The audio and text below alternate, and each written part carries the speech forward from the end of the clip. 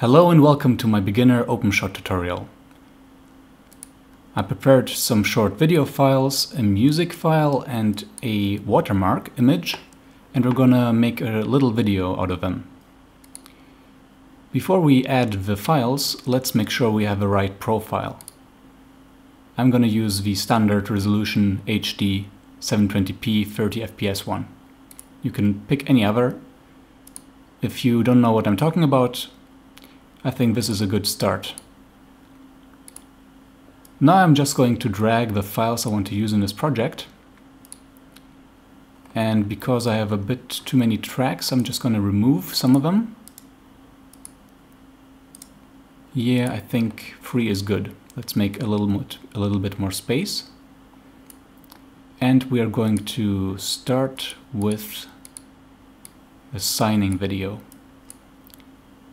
We can zoom in with this slide bar or with the control button and scroll wheel of our mouse. And we can always play back our track using space.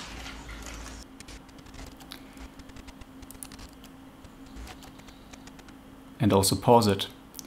So now I'm gonna add another video right behind it. And now I can't zoom any further, but I want to split this video right before the people start clapping. But to do that, we're actually going to have to do something else. We're going to have to copy it, copy the clip, paste it somewhere else, put it on top of the other clip. And we're going to have to move this one, the left edge to the right. And whoops, and here we're going to have to move the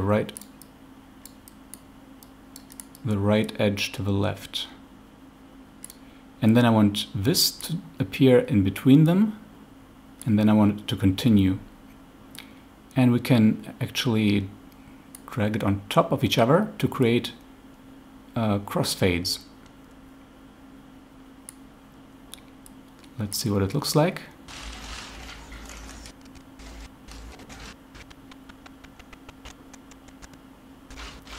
Unfortunately, my computer is quite slow.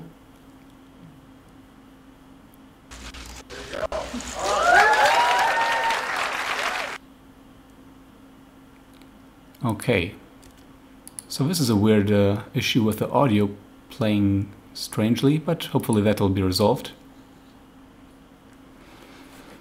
Alright, now I would like to add a watermark.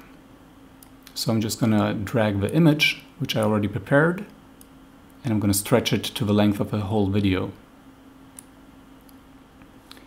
And there we go.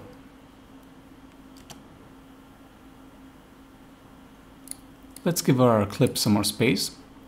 If we right-click them, we can go to Properties, where we can do things like disable the audio, for example.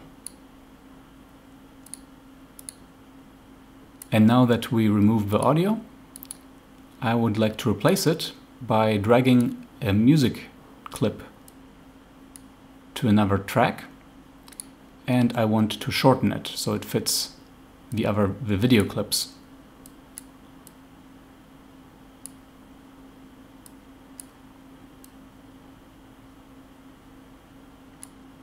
So now let's just try to export it.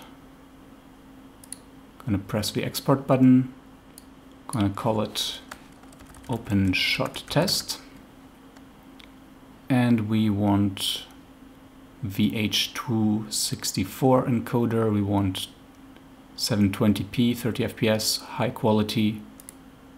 And let's just stick with the defaults and export. Now that the exported video is ready, let's take a look.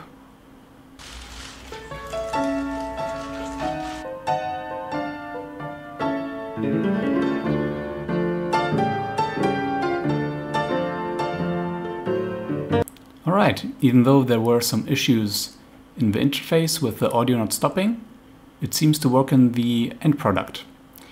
Unfortunately, it's a bit hard to get the exact lengths of clips, but if you really need to be exact, you can always go to Properties and set the end value, for example. In this case, we would have to calculate them exactly, though, so that we can coordinate all 3 tracks exactly, since the zoom level is limited. There are also other transition effects and video effects you can use. Quite a lot of the transitions, actually.